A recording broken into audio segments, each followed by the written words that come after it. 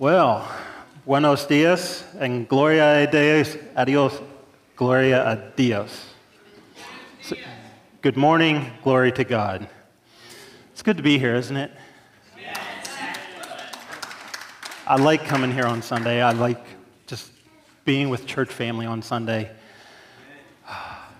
As most of you might know, me and Chad were away last weekend, and I'm glad to be back with my family and the church family. But we went up, you'll see the picture here, but we went up, me and brother Chad went up to Massachusetts to visit a church we're planning a short-term mission trip to. There's some needs there at the church, and there's some needs in the community there, but it was a really good time. I really enjoyed it. I think we were both blessed to have gone on that trip. The picture you see here, obviously, the two bald head guys are me and Chad. Up in the middle, up above us, that's Pastor Gina. On the right-hand side, that's her husband. They call him Pastor Mimo. I can't even pronounce his actual name. That's why they call him Pastor Mimo. And on the left, that's Sister Mary. She is a deacon at the church. And we were just so blessed to meet with her, talk with them, and everything. And I don't know, I was talking with Chad one day, and he just felt a need, God calling us to go up there, so we kind of planned a little bit and packed our bags and went up. And I let Gina know, and I told her, I wasn't sure. Neither me or Chad were sure what was going to happen, so I called our trip a faith trip. And that's really what it was. Because we went up there, and with some things on our mind, but just kind of letting God do what he wanted. Chad said about fasting. I'm like, okay. I kind of prepared to fast for a couple days and just kind of stay at the church. He said about just kind of staying at the church, maybe the neighborhood, praying and everything. And God's good. We didn't do any of that. And we laugh about that, but it's good to let what we have planned isn't always what God has planned, right? So we get up there, and we talk with Pastor Gina and her husband, and the first thing, planning on fasting, and the first thing is, she tells her husband, take us out for lunch. So we went out for lunch. We didn't starve or anything. And we're planning on staying at the church. We're like, okay. And I told Pastor Gina, we'll just stay at the church. It's okay. I had a sleeping bag, everything ready. She said they had air mattresses. I was like, okay, we're sleeping on the floor or an air mattress. It don't matter. We're going to say that. Well, that didn't happen either. The first night we were there, she's like, you're not staying here. Her cousin owns a hotel, and we got to stay in a hotel. So, but again, not something we planned, but we kind of just followed what God had in store. And it's one of those moments we really got to see God. He provided our food. He provided a place to sleep comfortably. Is that always the case? Probably not, but whatever you need, God's going to provide for you. So go ahead and go to the second slide here. So this was an interesting day. This was on Saturday. So we had a sectional meeting just this past Thursday. This was at their sectional meeting. So they had their meeting downstairs, and then upstairs they had a service. You're like, okay, they had a service. There was 14 churches there. The best part about this is the service was all handled by the kids. Worship through that and everything. And the kicker, there was a kid, I'm guessing around 12 years old. I don't know. I didn't confirm with Gina, 12 years old, but he preached the word that day. So that was just such a blessing to see the next generation that they're raising up willing to step out. I mean, 12 years old, or around there anyway, I know I wasn't going to preach. I mean, how many in here would preach a sermon at that age? But it's good. He got from what he preached, he really got to see God work in his family's lives, and he just wanted to share that with people. So Sunday came around. That was Saturday. And Sunday came around, and we're like, okay, we're going to stay for service, and then we'll leave, and we're going to hear the word from Pastor Gina. Well, we heard the word from Pastor Gina, but that's not exactly how that happened. The night before, Saturday, she asked about Chad giving a word that day. It's like, okay, that's okay. We can work that out. Chad's good at that. He won't say it, but he's good at that. So, okay, we're planning that, and she's like, that night, she's like, no, I'm going to have you both tag team preach. I was like, okay. If you don't know what that is, you take two preachers and they preach. They hand off.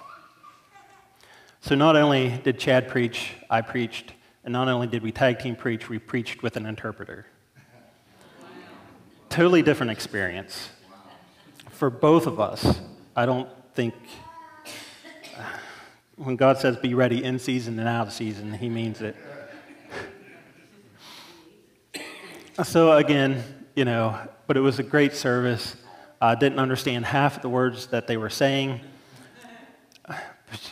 I figured I don't need to know what they're saying. I need to know who they're glorifying. And that's all that mattered. So it was just really good service. Go ahead and go to the next slide. So after service, we're like, okay, service is done. We're going to go head home, get home at a decent time. Well, again, God had other plans. And if you ever meet Pastor Gina, she is one of the ones that she just tells you. She doesn't ask. She just kind of tells. So you kind of just go along with it. Just a little background on her. But Pastor Gina, she grew up, her dad's a pastor. She's been a missionary for a number of years. She served she does missions stuff in 13 different countries. She's got to minister in all but 3 of the states, United States. She's working on trying to complete the U.S. But in amongst that, right now she's battling cancer. But here's the great thing. She might be battling cancer, but I can't remember if she said it's 15 plus years ago. The doctor said she had 1 year to live. And she's still going.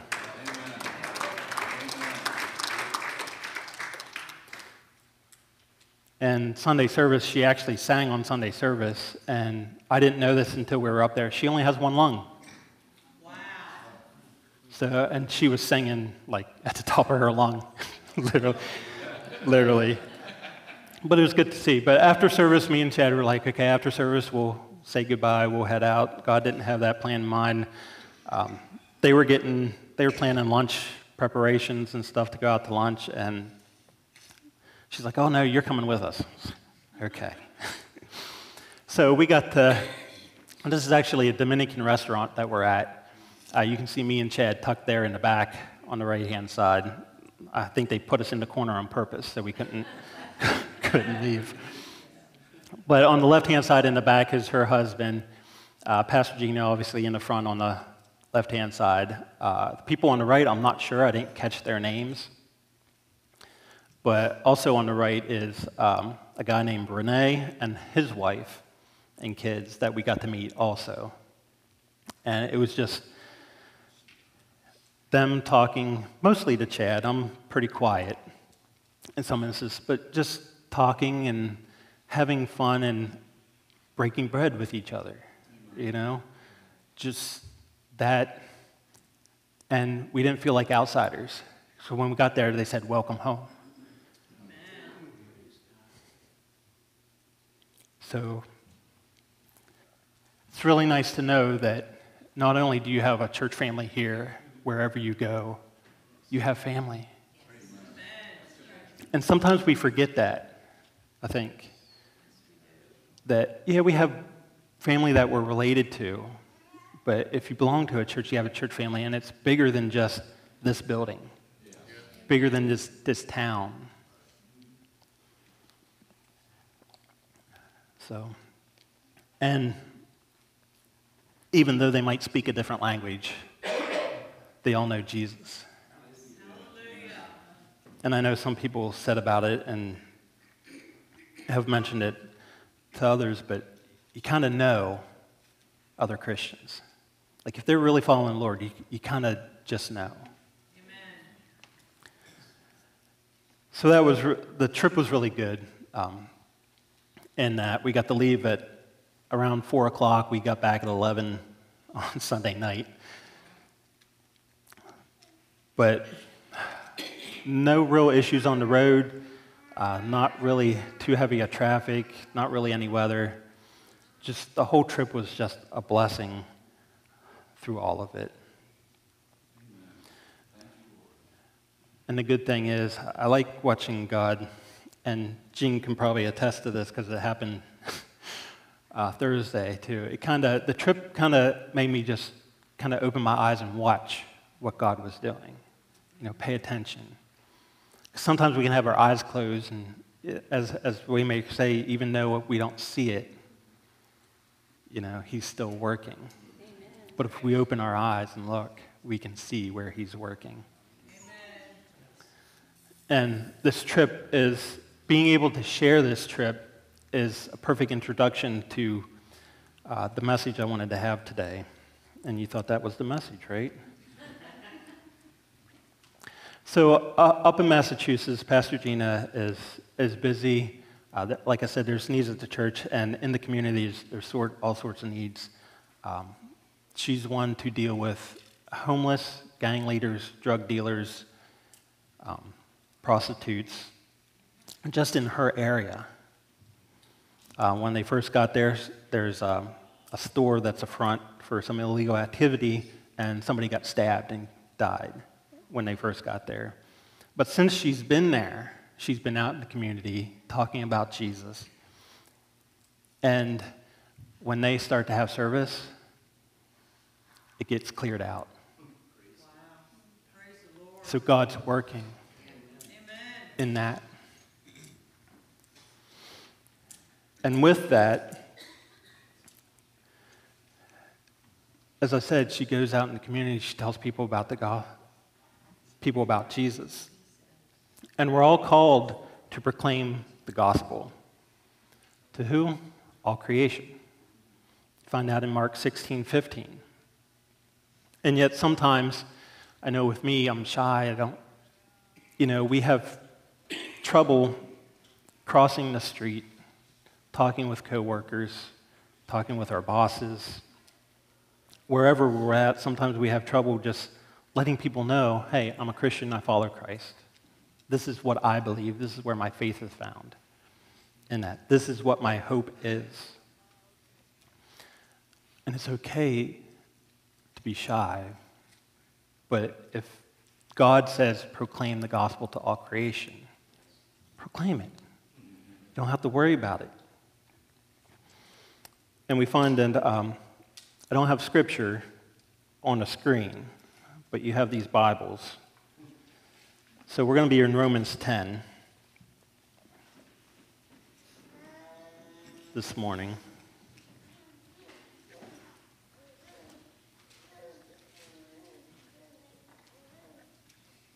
And I'm going to start at verse 12. If you can't find Romans, it's right after Acts.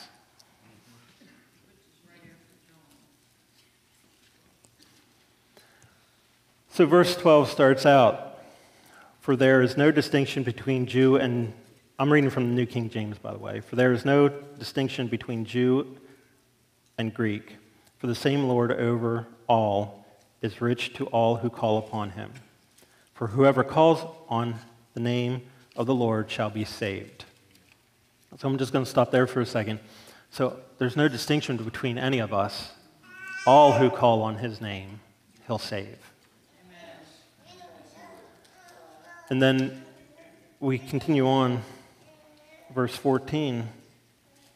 We have some things going on here. Paul then writes, "How then shall they call on him in whom they have not believed? And how shall they believe in him who they have not heard? And how shall they hear without a preacher? And how shall they preach unless they are sent? As it is written, how beautiful are the feet of those who preach the gospel of peace, who bring glad tidings of good things." So Paul writes, all who call upon him shall be saved. But then he asks some questions. Verse 14, how can they call on him who they have not believed?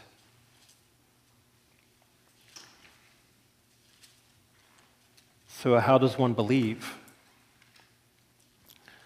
The next question kind of answers that, but is also another question, is how shall they believe in him who they have not heard? So to believe is to hear is to believe. And then it goes on, how can they believe if they have not heard? How can they hear if somebody doesn't preach?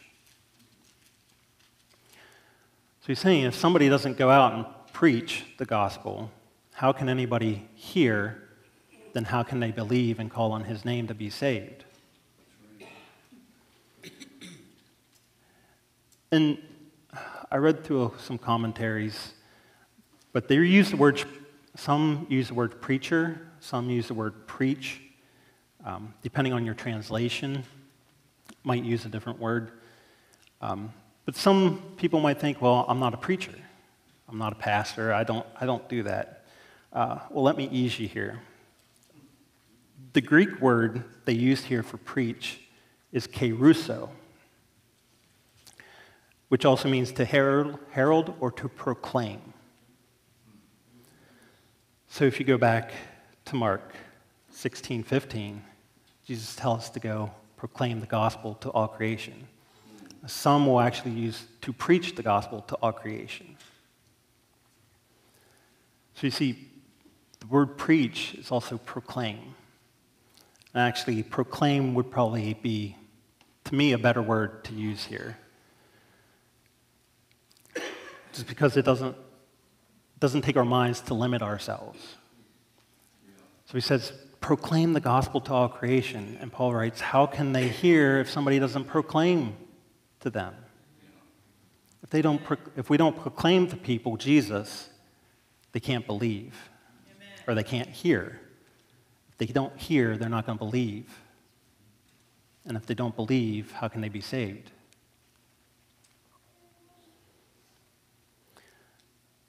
And we go on to verse 15. It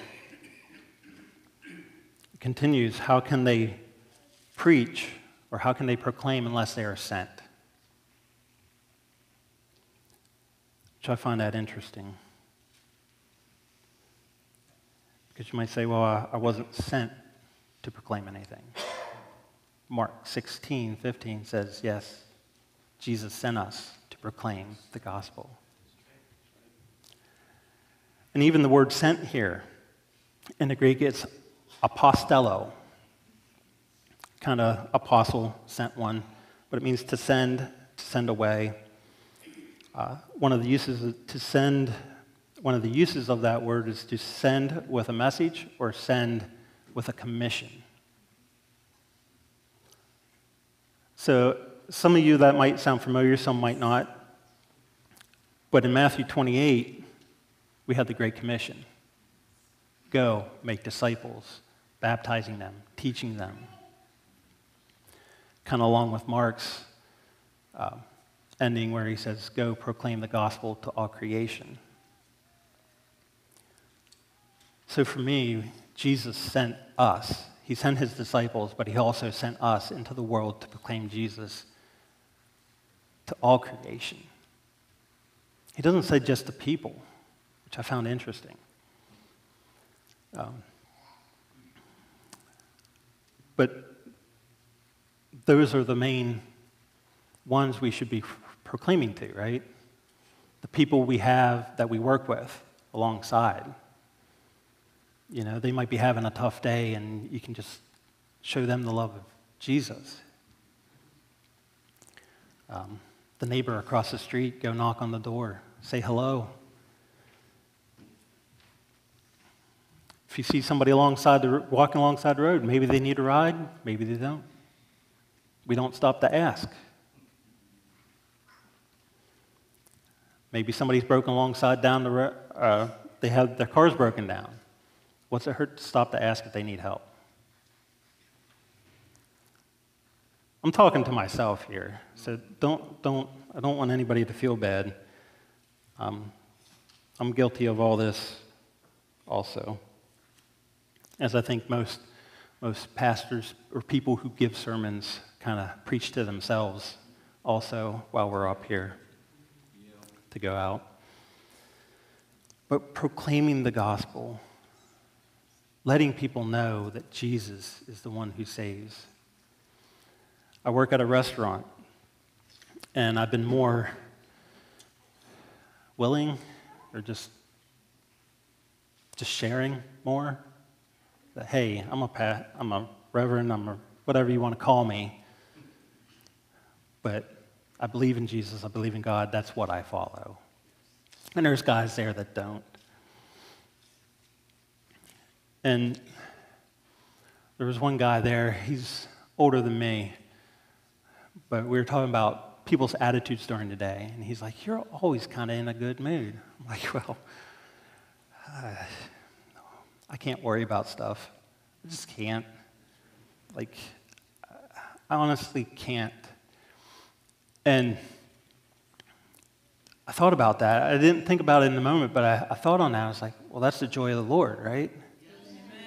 Joy of the Lord just puts me in a good mood. Things could be falling apart.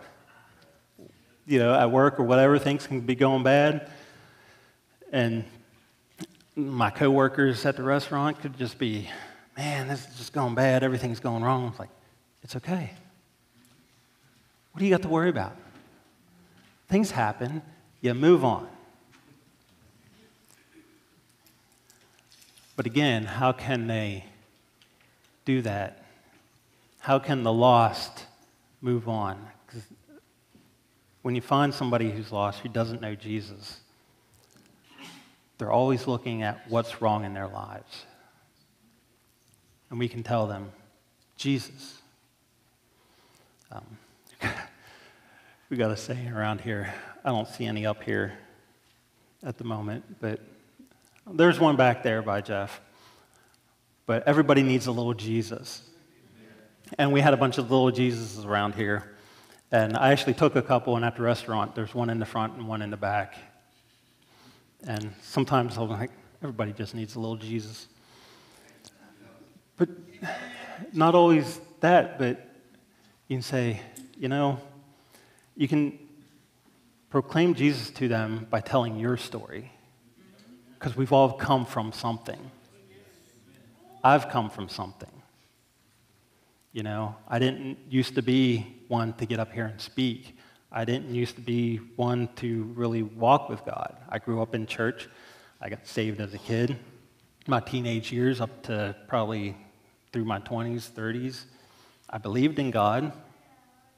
I would even pray, and he would answer my prayers, but I wasn't really all in for him. But even through that, he was faithful. God was faithful through that, and just one day he really got a hold of me. And I thank him every day for that. Amen.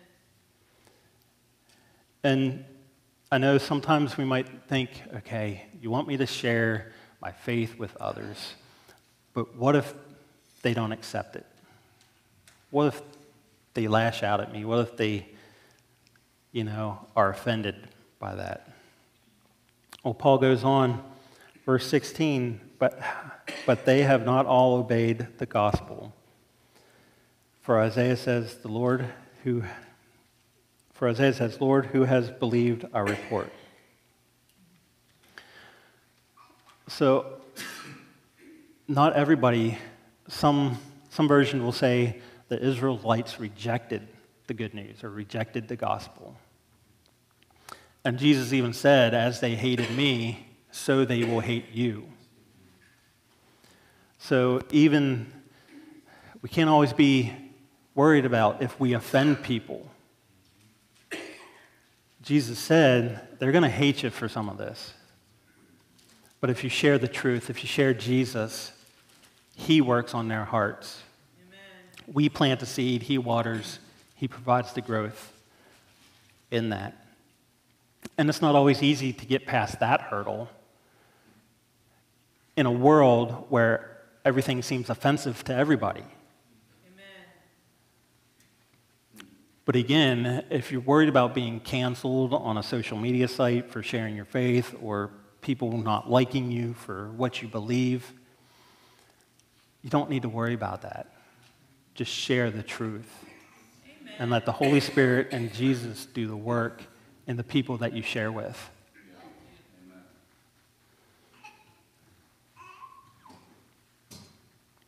And then verse 17 goes on. It says, so then faith comes by hearing, and hearing by the word of God.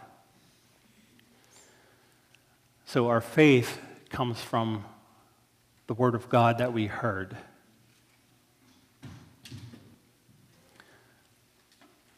I didn't get saved from nobody telling me about Jesus. Like I said, I grew up going to church.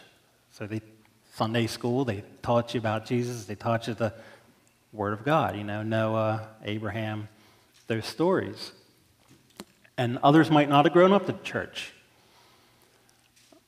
But how many would be here today if somebody didn't tell you about Jesus? Amen. I don't think anybody's be here today if somebody didn't tell us, take the step and say, Jesus is the way.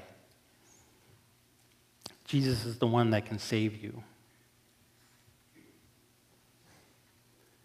He's the one that can bring joy into your life, peace to your mind, and give you rest, even in the midst of a storm. Hallelujah.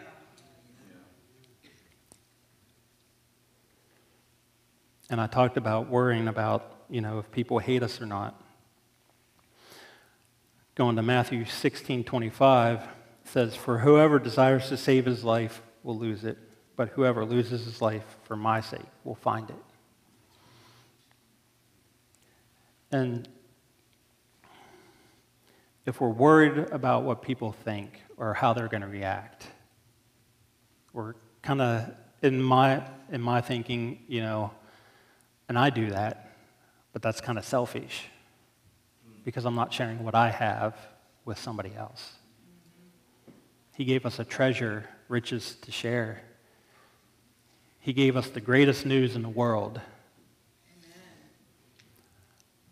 It's selfish of me to keep it to myself and not tell others. And I think on our trip to Massachusetts, kind of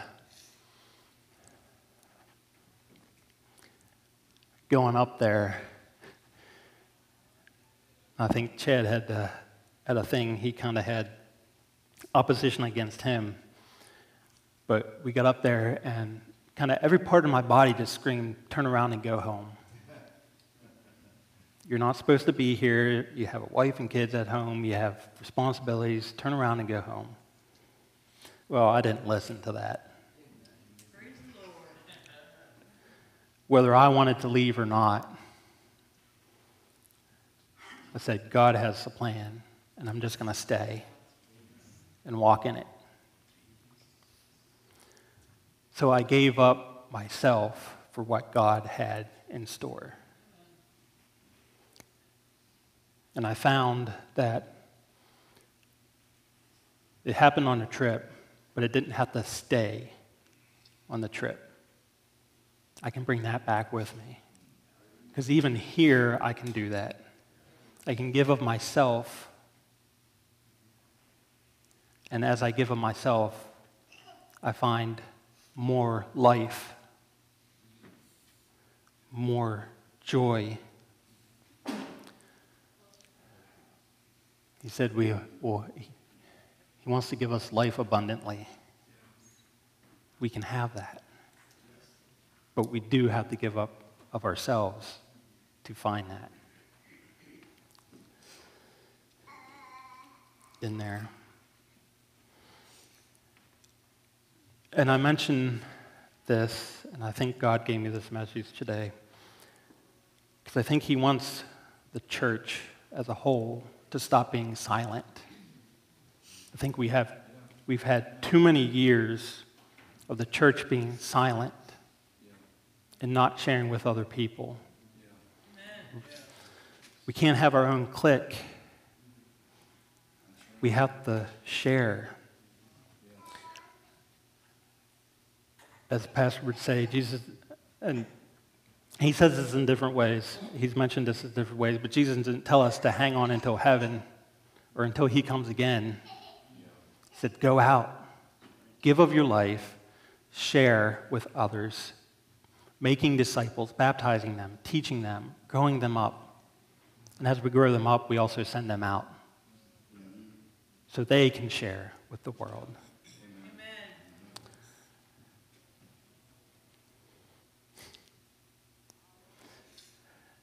And Thursday nights have been great lately. I don't know how many have been able to attend, but we've had a few people on our Thursday night blast. I know Jean's had a lot of fun. I say she likes to do it because I let her do kind of what she wants. And I didn't get wet. Yet.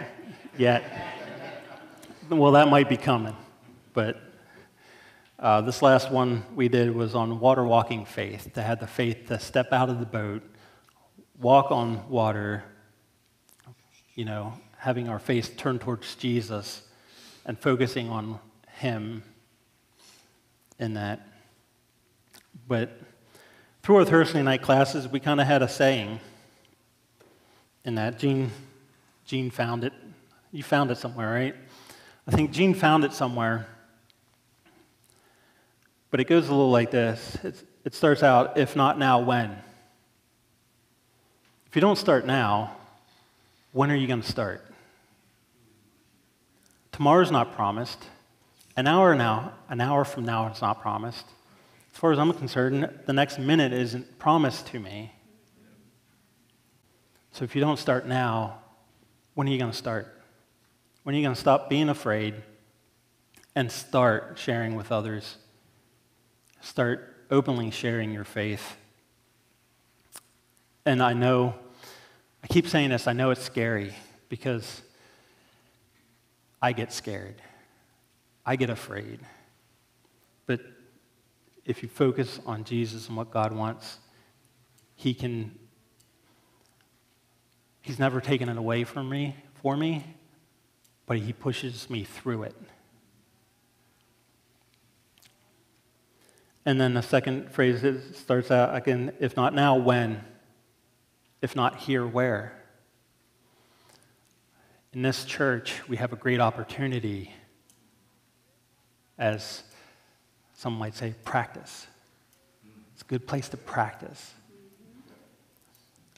I've had the great opportunity to practice preaching, giving sermons, to teach, to do a number of things, just to figure out, in some sense, to figure out what God wants me to do. Sometimes you got to try things to find out what you're not good at, right? I led youth for a little bit. I found out that's not me. Kids, that's not me. But we have a place here that we can practice, that we can learn and grow and kind of get an understanding of what God wants us to do. And The leaders here and everything are great. We'll help you out. We'll teach you. We'll grow you so you can run. So God can set you on fire and you can go out there and run and share Jesus with where he calls you to, with what he calls you to do. So if not now, when? If not here, where? Then the last. If not you, who? If you don't share with somebody, who's going to do it? Amen. I found sometimes if you're not willing to do it, God will use somebody else to do it. But then there's times if you don't do it, it's not going to happen. And that might sound a little harsh, but it's the truth. If you don't do it, you can't expect that somebody else is going to. If you don't share Jesus with somebody to plant that seed, they might not ever hear the name Jesus. Amen.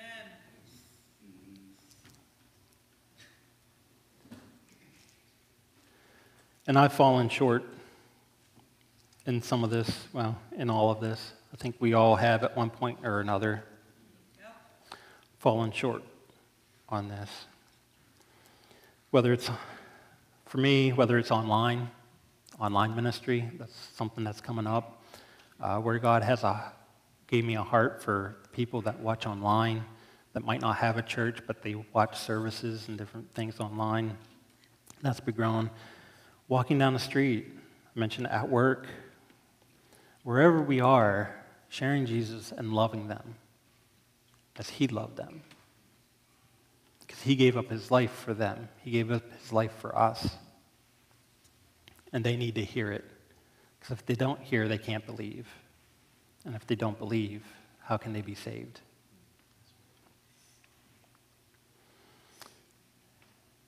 And I think this is important now because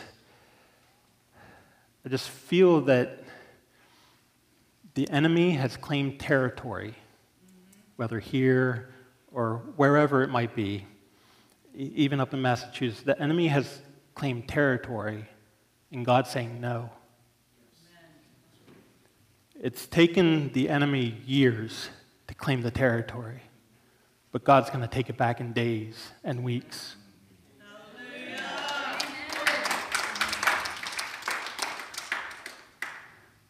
But we must go out and share. He wants to use us to take back that territory.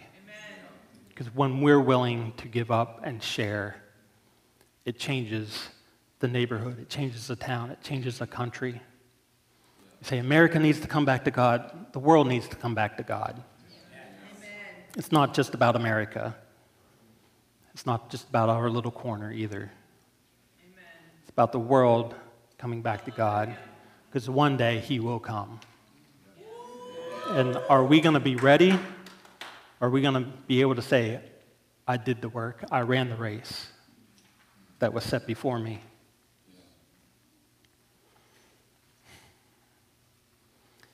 Just let everything, sometimes we just got to let everything go and let God lead. So when we let God lead, you never know what you're going to see. You never know the miracles that are going to come.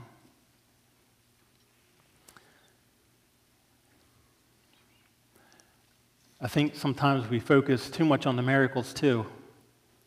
It says, go and make disciples, baptizing them, and all that. And it says, signs and wonders will follow. So if we're not preaching the truth, we're not preaching Jesus, we're not sharing Jesus, he doesn't say the signs and wonders will come. He says, after that, signs and wonders will follow. We might not see it, but then again, we just might. Crystal, you can go ahead and come up. Have a song at the end here. I had asked my wife to sing, and she said, sure, be willing to do that.